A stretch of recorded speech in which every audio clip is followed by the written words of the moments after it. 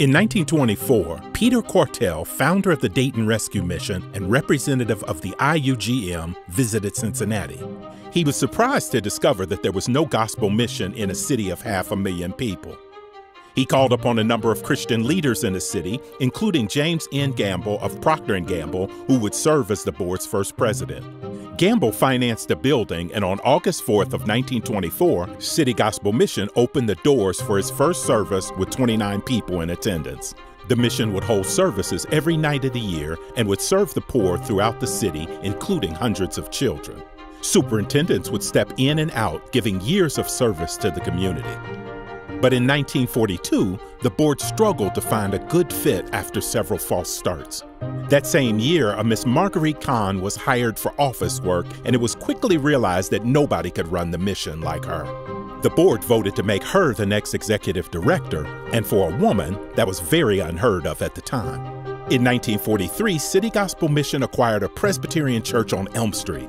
In those days, the mission predominantly served middle-aged drunks, men who were generally skilled but couldn't hold down their jobs because of the bottle. Marguerite kept the chapel doors open 24/7 for the public.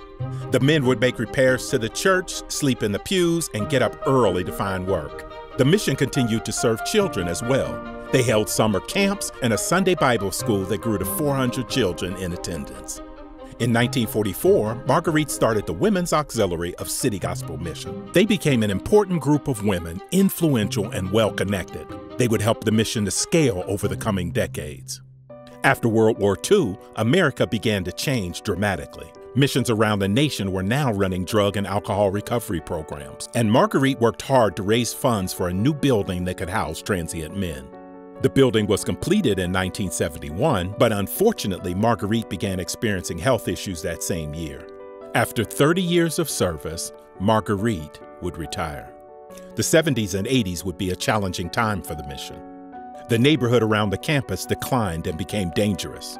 Internally, the mission would also decline. In 1992, the board would hire Ed Perrine, who had experience working at missions in LA and Chicago. Ed worked hard to help the mission rise out of the mire. God would bring restoration to the mission under Ed's care. Through the 90s, Ed would raise funding that took the organization to over $1 million. In 97, Ed would meet Lakrita Bowman. Lakrita founded Having the Courage to Change, a ministry serving women coming out of prison and into recovery.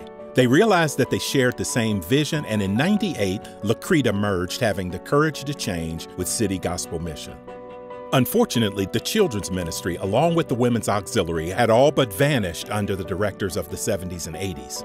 But through the 90s, Ed became familiar with a youth organization named City Cure, led by Roger Howell.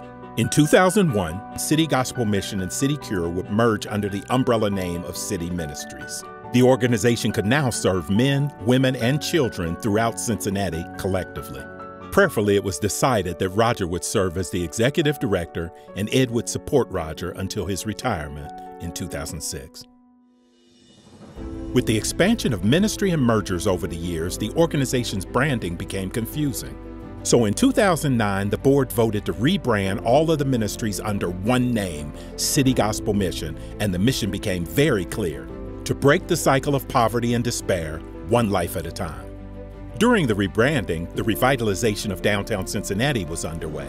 The mission had outgrown its home on Elm Street, and the pressure was on to find a new location.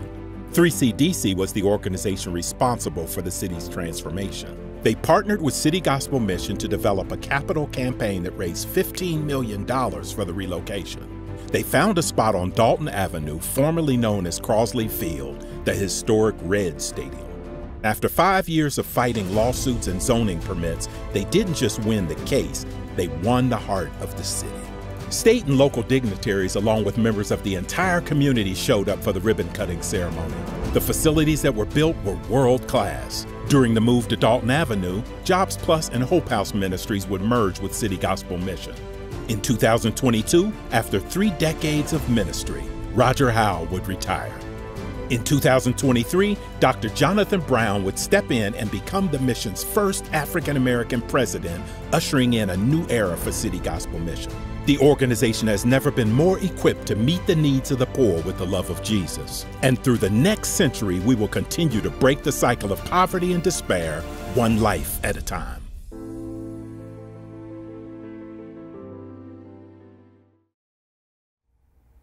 Hello, I want to thank you for tuning in and welcome to the 2024 Online Youth Banquet.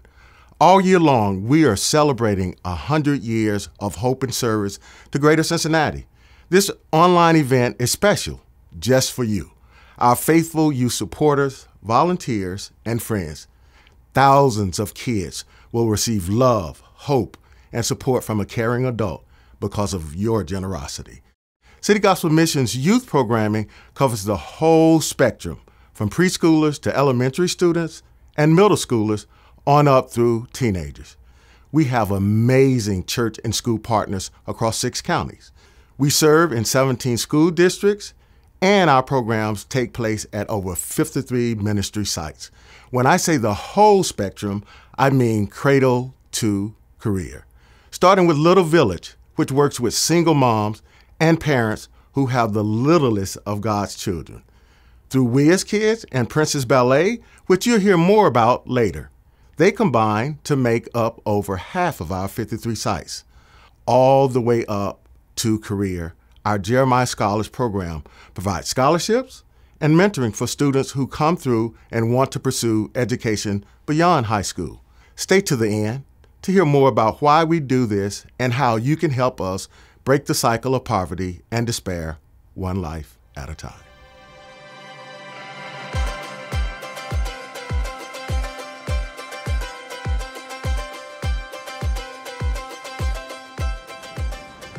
When kids grow up in stress-filled environments, it negatively impacts their imagination and learning. There are so many youth at risk of experiencing lifelong poverty and despair. That's where God has called City Gospel Mission to step up and step in.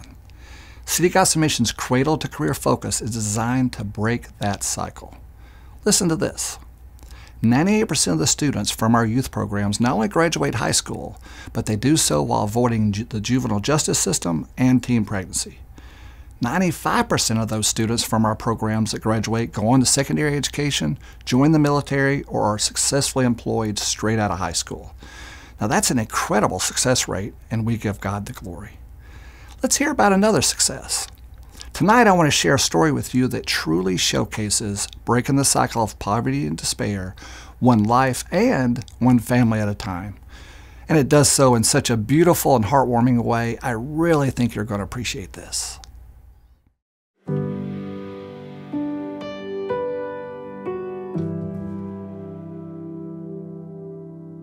Miss Linda's cookies are sacred. Sacred. Like, you could put 100 grandma's desserts in front of my face, and I'm picking Miss Linda's cookies every time. She used to be our snack person at Whiz Kids, and she would bring the snacks for all the other kids. Of course, I always got what I wanted because she was my tutor. Whiz Kids was something very life-changing to be a part of. I met James in the 2nd grade.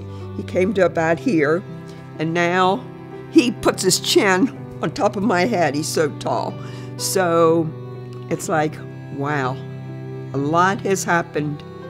She's played a way bigger role than just a mentor for James. The way I grew up, there's so many different ways that things could turn out, and so many different ways that James could have turned out. When Linda started outside of Whiz Kids saying, hey, I want to go out of my way to spend time with you, that was important. That first summer is when I took him out as a mentor, and his brother and sister came running out and wanted to know if he had a good time. And he said, yes, we're going to do it every week. I had not planned on doing it every week, but he said we were going to, so of course we did. So then I took the other ones, and we would go to Miami Whitewater, would sit at a picnic table and play cards. We went hiking a lot. And I was trying to show them that you don't need to have a lot of money to have a good time. Relationships were so much more important. It was just about how much time and quality time that she could spend with us. Not just sit there and have us walk through the museum and she plays on her phone while we do it. She's pointing out stuff, and she would make me read every little exhibit plaque as practice. So when we go back the next week for Whiz Kids, I flip through that book like it's nothing. Maybe a year and a half later, I said, "Hey, James, do you want to go to Christmas Eve service at the Vineyard?" And he said, "Oh, I would like to." And I said, "Well, do you think your parents want to come with you?" And he said, "I don't think so. My dad is not into church, and neither is my mom." And I said, "Well, just ask him anyway, and afterwards, we'll go out to eat afterwards." So they went, and Nick loved it. They would meet us there for years. Sherry and I have been together since we were 16, 17 years old. So we've been together for going on 27 years. At that time in our life, I'm not saying that we would have gotten divorced, but the marriage wasn't good. Church changed everything. Church changed our relationship. Church changed me. Watching my mom and dad stand side by side, raising their hands to the Lord is something special when you get to look back and see that it all started because somebody decided I didn't know how to read. Years later, James approached me and said, "I think I'd like to get baptized." And I said, "Well, that's great." He says, "You'll do it though, you'll do it, right? I don't want anybody else to do it." I said, "Sure, I'll do it." Here was this little second grader, and look how much he has grown coming out of the water. And God let me see that. 2 years later, Nick asked me if I would baptize him. I'm glad we were in water up to our waist or whatever, so people didn't see the tears that I was crying. Just as much as our kids needed her, I think I needed that stability too. If we were to talk about my history with my mom, we'd be here for a long time. There was disappointment there, broken promises. That's a whole other story. I had someone other than my wife that I could count on. You find out later on that Miss Linda had some things going on in her life. We needed her just as much as she needed us. I don't think I could put it in words, because it was a long time before that I saw my own grandkids. I think the very first year, James always introduced me as my adopted grandma. Here was this little kid, just put a total trust. He accepted me just who I was. I don't, maybe it's because I bought Wendy's Frosties that day. At that age, I didn't have the greatest relationship with my grandparents, and Miss Linda stepping right up to the plate without hesitation was perfect timing. She's been just like such a rock. Jesus absolutely had a plan. We organically came together over reading. Obviously, City Gospel was what created the environment to bring us together. Everybody's always talking about chance, like everything happens with chance, but then if you sit back and actually look at the details that played into place, the Lord would have never put in that heart of the administrators that I needed help reading, would have never met Miss Linda. Him acting on me at a very young age, now looking back at it and seeing that it was the Lord acting on me, it makes me want to pursue him that much more. It makes me want to put that much more faith in him, because I've seen what he can do with the beautiful little lady that stands next to me every time I come over here.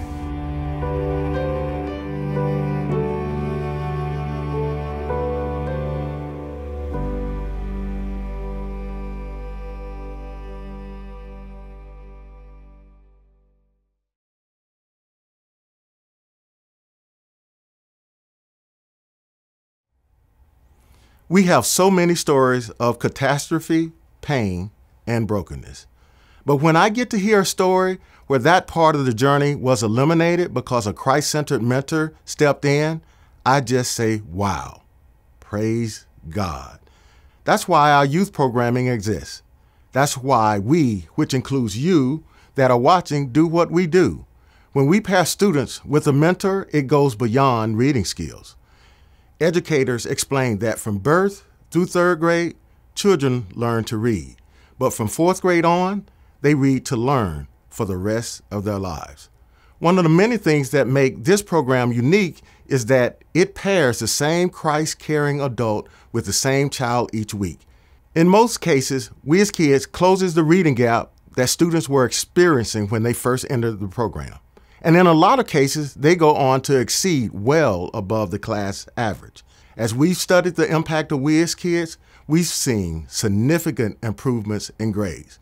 We've seen the student school attendance and self-esteem go up, and we've seen their behavior issues go down. Lives are turned around. Let me take a minute and turn things over to Gordon Havens, director of Princesses Ballet, for a behind-the-scenes conversation with some of the princesses. I think you're going to really enjoy this.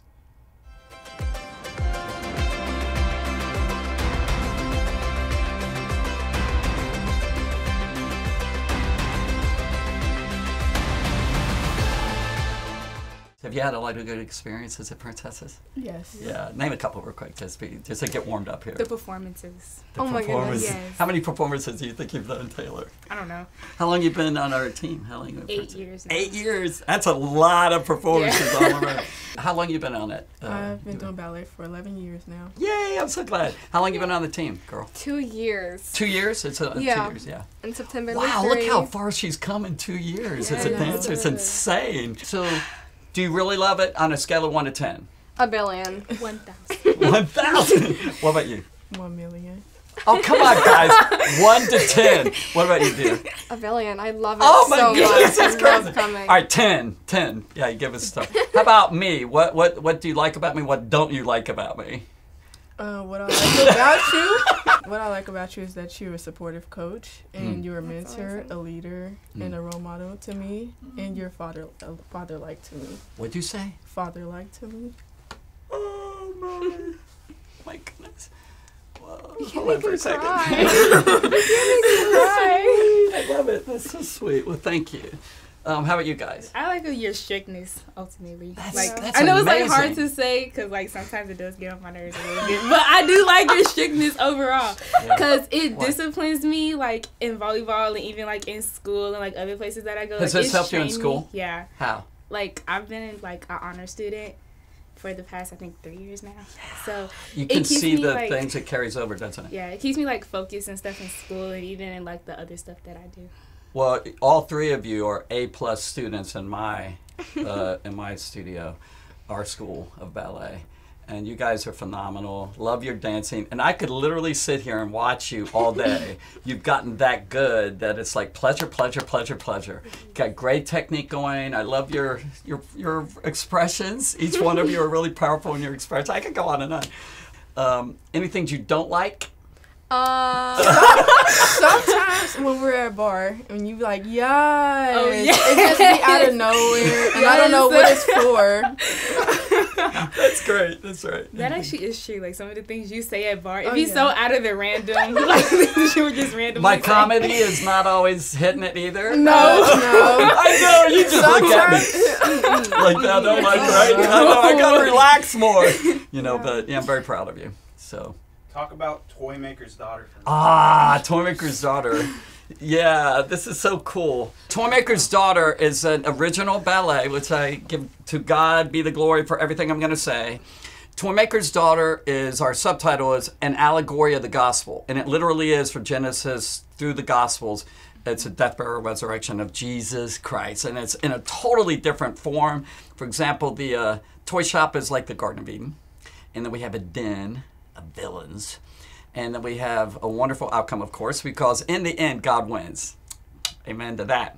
And we have 3 of the kind of really major characters here. We'll start with the mean one right here. And she's also going to be doing 2 parts, good and bad, a toy, as well as we have the queen villain. Do an expression there.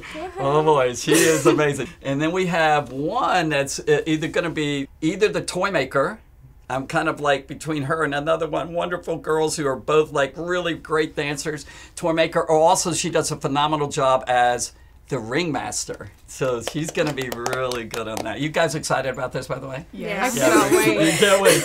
Yeah, so good. This is our debut, and we hope to, Lord willing, do this for decades and decades and decades. This will continue on and on. So, you know, the world has their Nutcracker. We have our Toymaker's Daughter. All right, well, listen, Taylor, Kamaria, Avery, it's been wonderful talking with you and all, and so awesome.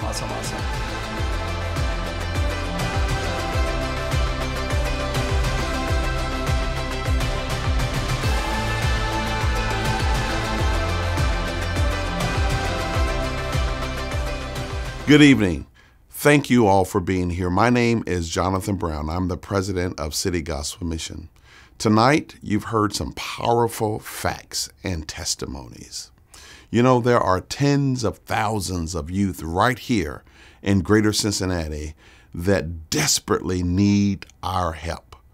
They need the hope and future that can only be found through the gospel of Jesus Christ, found in Jesus Christ. And they need all of us here tonight, each one of us, to step up and to help them so that they can navigate their journey to adulthood in life-altering ways. They need your prayers, they need your support, they need your love, and tonight, they also need us to give generously toward their future.